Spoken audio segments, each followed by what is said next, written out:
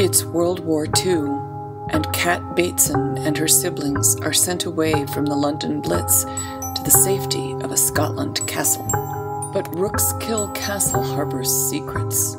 Shrieks and groans fill the night. Walls shift and change.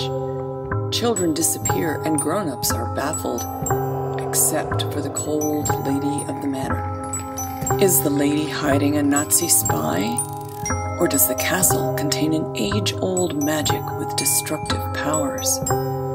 Can Kat solve the riddle of ROOKSKILL before all is lost? Hi, I'm Janet Fox, the author of The Charmed Children of ROOKSKILL Castle. I wrote the kind of story I loved to read as a child. Magical mystery full of twists and turns. I hope you enjoy the novel.